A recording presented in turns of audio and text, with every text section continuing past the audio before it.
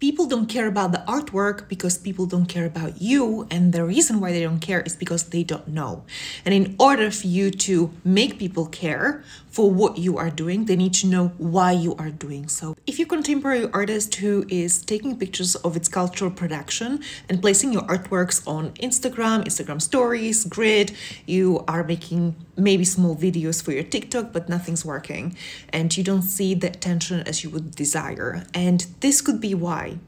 And so for every artist out there, you have to build a community. Now, how do you build it? You start documenting your daily practice. You start speaking to your audience. Now, audience isn't everybody. I know in your mind it's like, well, I want everybody to buy it. No, not everybody will buy it.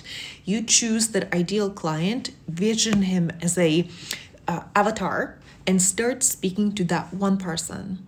Let's say it's John. John is 37. He's never purchased the work of art. He doesn't know much about the art world, and that's your ideal client. And you want your artwork for that avatar.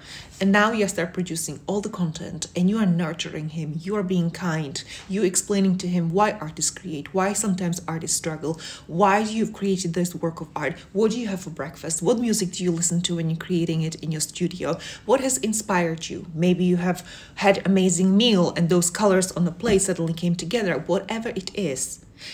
You, without an audience and creating those relationships as you would in a normal life, people through the screen need to feel you. It's almost like creating advertisement for a perfume. Have you ever smelled it through your TV? No, but you have those senses aroused because you see a beautiful girl, because you see the flower petals, because you see the wind and her hair's flowing. It's exactly the same communication when you are posting the work of art. You need to arouse the senses. And also, you're the creator. I need to know who you are, what your mind is about. Are you a decent human being that actually will carry through the cultural production and the certain ideas for the future now that we're experiencing so much trouble? Are you a valuable member of society as a creative? I need to know these things in order to support you. So you placing your artwork as a sticker on social media and then hoping that some people are going to comment or give you likes or share it, it's not going to happen unless those people love you. And so show them how to love you and why should they care.